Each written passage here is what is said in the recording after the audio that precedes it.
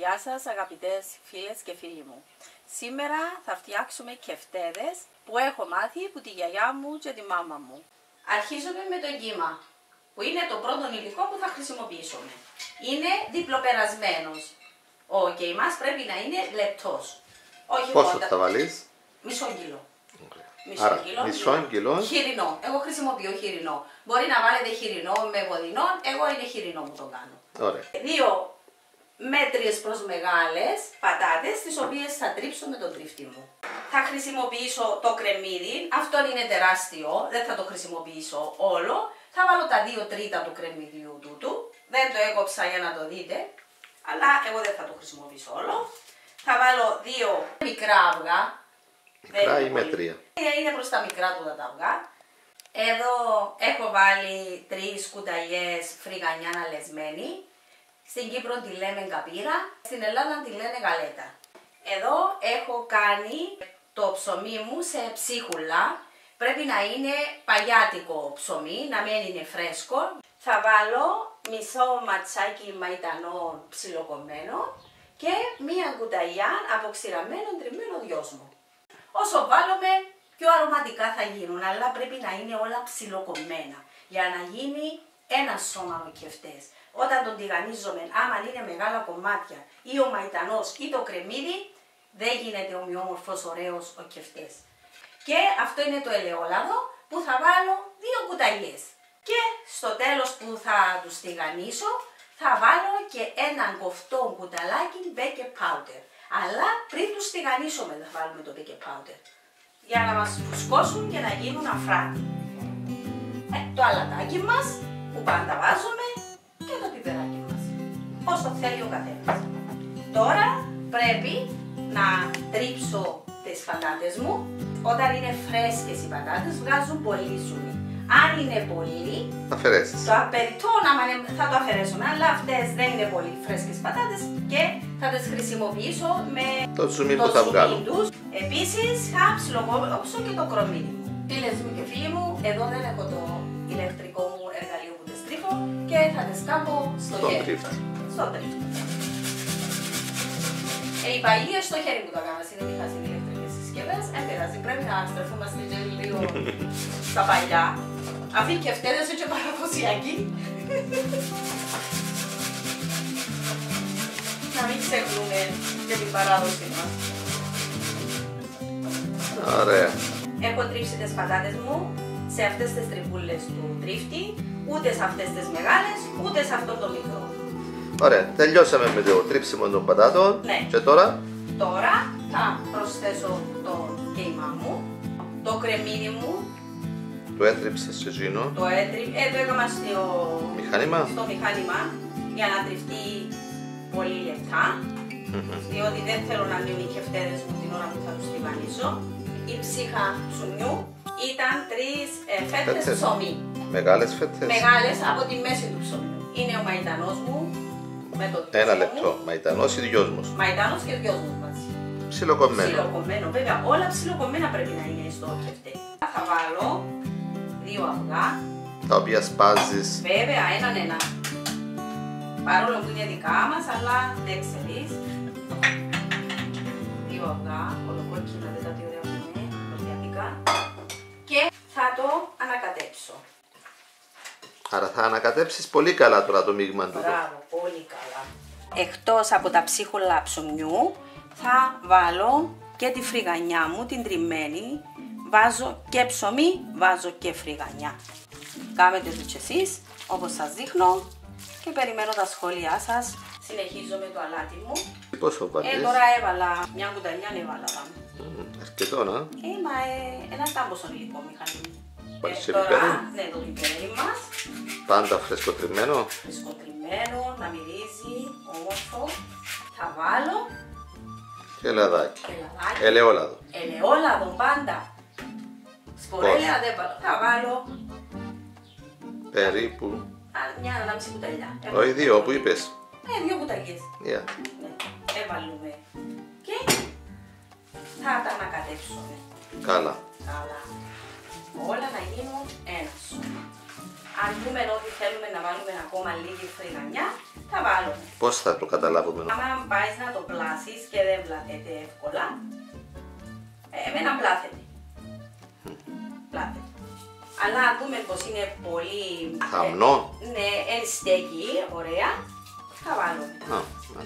Και να τραβήσει τα ζωμιά. Ναι, και τα υγρά. Τώρα να δείτε τι θα κάνω άλλο. Στο τέλος και λίγο λεμόνι για γεύση, αλλά επειδή έχουμε βάλει και πατάτα μέσα, να μην μου μαυρίσει η πατάτα. Διότι εγώ μπορώ να τη γανίσω λίγους σήμερα και να τη γανίσω και λίγους αύριο. Άμα έχει το λεμόνι, δεν μαυρίζει η πατάτα και φαίνονται ωραίοι κεφτέδες στο εσωτερικό τους.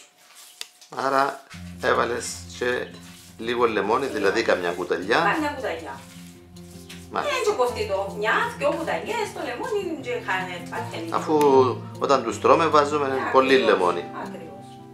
Αλλά να μην αφήσουμε κουκούτσια μέσα. Ναι, στο τέλος που τους τελειώνω, βάζω και λίγο έτσι καπίραν από πάνω, ένα κουταλάκι. Ναι. Γιατί το βάζεις τώρα? Τραβά τα υγρά. Αλλά και κάτι άλλο, το γυρός που μου έχουν μείνει από το ψωμί, το βάζω μέσα, έτσι, και τραβά τα υγρά.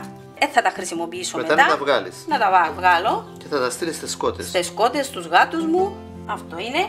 Θα το καλύψω με μια πλαστική μεμβράνη. Μάλιστα. Και θα τους βάλω στο ψυγείο για καμιά ώρα. 1-2 ώρες είναι καλό να μείνουν. Το baking powder πότε να το βάλεις? Baking powder να βάλω την ώρα πριν τους τηγανίσω. Τους καλύψουμε μες στο ψυγείο γιατί έχουν κρεμμύδι να μην μυρίσει όλο το ψυγείο μας.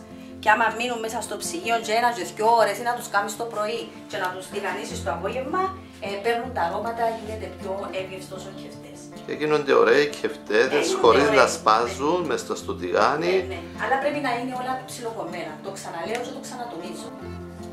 Ωραία. Κάλυψες τον και με την πλαστική μεμβράνη. Τους έχω βγάλει από το ψυγείο μου. Θα αφαιρέσω τα ψωμάκια από πάνω το κομμάτι. Να πάνε στις σκότες. Έχουν τραβήσει αρκετά υγρά. Και τώρα θα βάλεις το baking powder. Ναι, θα βάλω το baking powder. Θα βάλω Τελειά. ένα κουταλάκι. Κουταλάκι μικρό. Και ένα κουταλάκι, όχι πολύ γεμάτο. Baking powder από πάνω. Και ανακάτεμα. Ζύμωμα ξανά. Θέλουμε να τους κάνουμε σε αυτόν το σχήμα, κάνουμε τους σε αυτόν το σχήμα. Εμένα μου αρέσει τούτο. Είναι η παραδοσιακή που τους έκαναμε πάντα εμείς. Βλέπετε ότι δεν εξέχουσει που τη ζύμη μου κρεμμύδια, μαϊντανή και άλλα πράγματα. Βάζουμε το ελαιόλαδο μας να ζεσταθεί. Δεν θα τους βάλουμε με κρύο γιατί να ανοίξουν με κρύο. Θέλει να ζεσταθεί το λάδι και αν δούμε ότι είναι δυνατό θα χαμηλώσουμε τη φωτιά μας. Να μην τους αρπάξει απ' έξω και να μείνουν ομοί μέσα. Ακριβώς. Κάτι που συμβαίνει να τρώμε σε κέντρα μερικές φορές. Και να νιώθεις την πατάτα νομή μέσα το κιμά να μην είναι ψημένος. Θα αρχίσω να βάζω μέσα. Είναι έτοιμο το λάδι μου, εδώ. Για να γίνει να του ρίχνετε μου ψηλά, να καείτε. Έβαλες αρκετό ελαιόλαδο. Ναι, έβαλα.